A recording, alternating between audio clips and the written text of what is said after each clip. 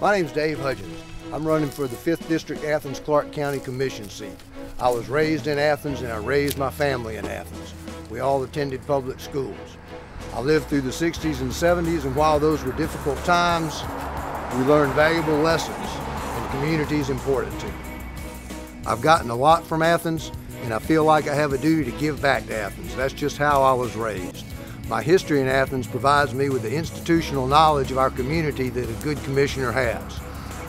I feel like community service and volunteering is important, and I've been involved in many activities over the years. I served 7 years on the Athens-Clarke County Hearings Board, and for the past 3 years I've been an Athens-Clarke County Planning Commissioner.